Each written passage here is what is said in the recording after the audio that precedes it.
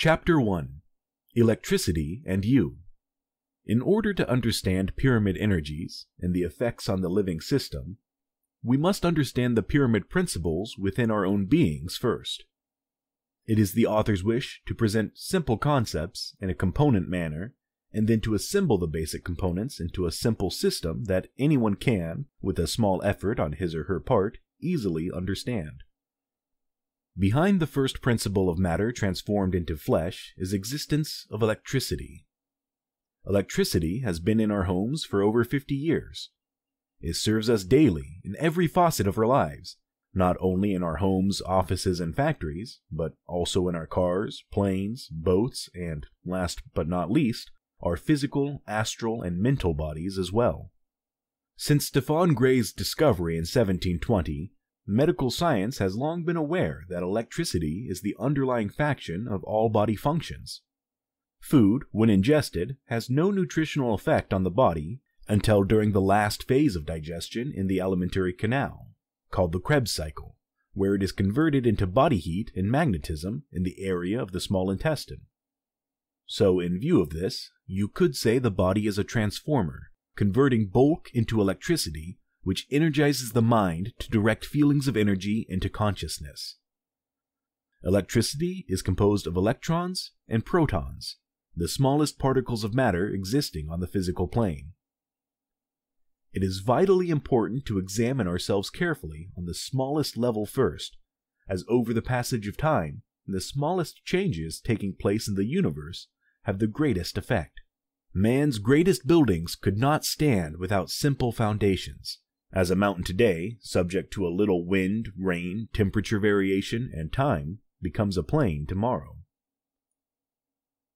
On a macrocosmic scale, for the sake of comparison, imagine the Earth as a proton and its moon as an electron. The major difference would only be that the electron moves in an orbit a bit faster than our moon. As a matter of fact, the electron moves so fast that if by comparison we were to stand on the sun and view our Earth with a high-speed moon, the velocity of the moon would reflect the sunlight, so we would not be able to see the Earth, and the moon and Earth would appear to be solid. Figure I-1. This, of course, is deceptive to the five senses, as man's eyes are not quick enough to observe changes of electrons and protons. In daily life, this false deception limits our progress until we realize its existence. Once realized, we transcend the limitations of our surroundings and become masters of our own destiny. Yogis have long been aware of this facet of illusion and call it, in simple terms, Maya. Now, as we see the relationship of electrons and protons, it is easy to imagine families of them grouping together. One family unit consisting of one proton and one electron is called an atom, and in this case, an atom of hydrogen. When additional units combine, we get molecules, and when molecules combine, we have the functioning cell, the basic building block of the body. An atom is the smallest unit of an element to retain the chemical characteristics of an element, but it has properties that have been discovered to be the same in every element, properties that belong to parts within the atomic unit.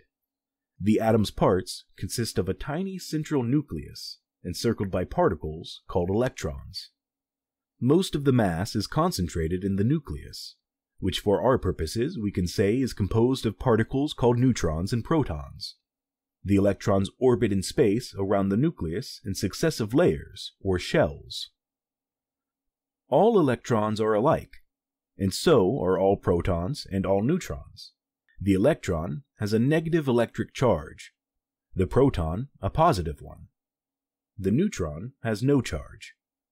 The distinctiveness of an atom of one element from that of another lies in the arrangement and number of electrons, protons, and neutrons, with the negative electrons surrounding the nucleus held to it and balanced by the positive protons within it.